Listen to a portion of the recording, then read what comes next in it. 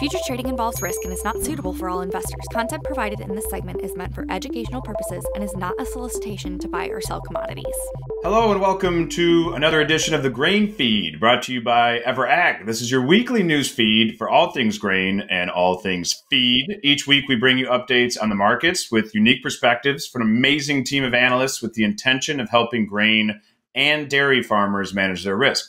I'm your host, Jim Matthews, back in Chicago after a fun week in Sioux Falls, South Dakota, where I attended the Central Plains Dairy Expo along with some fellow EverAggers. Great to see many of you out there. Saw some great presentations and panels, my favorite being Bubble or Bonanza. And yesterday's USDA report certainly gave us more to ponder on whether that bubble popped or if this is a buying opportunity within that bonanza. Joining me to determine if yesterday's report was an April Fool's joke from the USDA, we have from Texas, our Director of Feed Procurement, Jake Kingsley. From way down in Atlanta, Illinois, we have our Director of Buyer Relations, Verl Prather. And from Platteville, the Paris of Southwest Wisconsin, our Director of Grain Foundations, Britt O'Connell. Team, happy Fool's Day, April Fool's Day. Good morning, Jim. Thanks, Jim. Good morning. Well, like a Freudian slip there saying happy Fool's Day to you guys.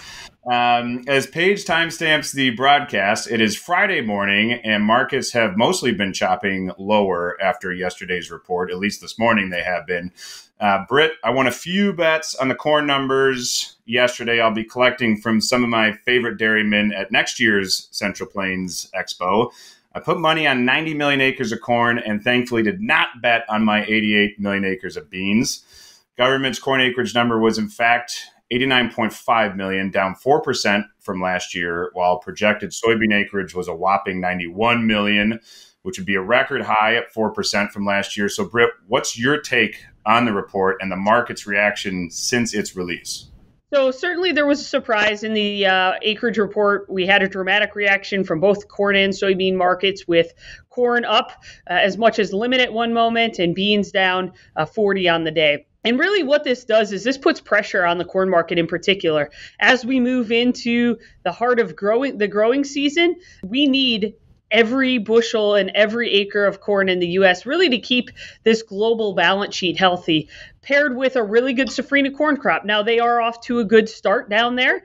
They are satisfied with the temperature and moisture that they've been getting, but that can all change as we move into May when they're largely going to be pollinating. It's going to be critical to see how that weather really pans out. Certainly here in the U.S., all eyes are going to be turning to weather as well now that we've turned the calendar to April. There's a lot of areas in the Midwest that are cool and damp right now. So we'll see if that does start to feed into this market at all. But certainly the pressure is on the corn market right now. And moving forward, we've seen that corn bean ratio tighten to some of the tightest levels that we've seen really in recent history. I think the tightest that we saw it at here has been 2.1, but we have seen it as tight as 1.7 historically. And so we'll continue to monitor that spread.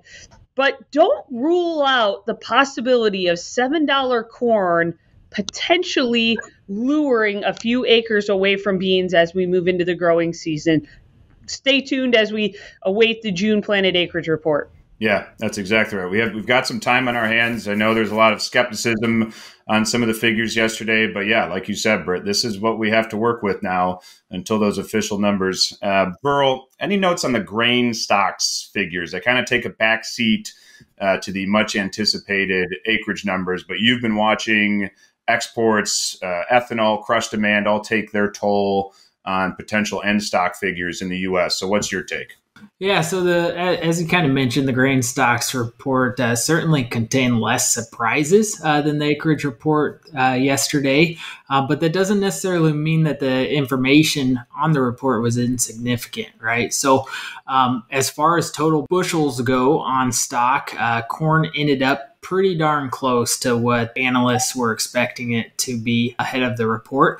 But soybeans actually hugged the top end of the range. And so that has certainly helped to weigh on soybean prices, especially old crop, right? So one of the facts is that the soybean stocks are up 23.6% year over year. as of March 1st. That the biggest increases by state come from Iowa, which has 48% more soybeans on hand, and then also Illinois, which has 41% more soybeans on hand. Knowing both of those data points specifically, it's all of a sudden not too hard to see why basis values overall haven't been extremely attractive over the last few months. Yeah, that's an excellent point, bro. And that is why we keep an eye on those things. We'll have to keep an eye on the I states as we move forward here with those guys holding on to some more beans than anticipated, I suppose. Jake, you are the king of feed procurement. How are you feeling about our dairymen and their feed risk after yesterday's reports? I feel somewhat positive about the year going forward here. I think a lot of folks were prepared on the corn side of their usages, particularly new crop turned out to be pretty important here with the trimming of acres. Protecting that upside there turned out to be a big deal, and I think you still have some work to do going forward, because if acres do indeed pan out the way that they're projected right now, we'll see new crop continue to work closer to old crop prices. But where we're going to see some positives is potentially in soybean meal. As we talked, we've got a larger carryout on soybeans here in the country, so we'll be able to export a little bit more of that without having so much pressure. And then if we get the crop that we're talking about, and our crush plants, the new crush plants come online, that's just going to add to the break here for our protein buyers. And then Canadian canola projections didn't change much from February to March in their reports, but they are projecting some record or near record production up there. So that's going to help us again on the protein side. The one thing we are seeing here in old crop is our rail rates have kind of worked back towards pre-Russia-Ukraine levels. So that should help out a little bit as far as logistics and transportation go. Maybe we'll see basis settle back down to some more normal levels there. But we're seeing new crop rail hold on to the strength that it had built over the last few weeks. And I think that's A, uncertainty in what the freight market's going to do over time, and B, come harvest time here in the U.S., we're going to be leaned on heavily for exports, as South America's kind of had a little bit of a lackluster year, and everything in Ukraine is still a huge question mark. So, okay, Jake, thank you for that. And thank you, team. Well done, as always. Looking forward to regrouping next week. In the meantime, thanks to Phil and the Blimling crew for their charts. Thank you to Paige for her production magic. And thank you to the viewers for watching the Grain Feed. Contact information is on the screen. Please reach out. We'd love to hear from you. That's all for today. See you next time on the Grain Feed.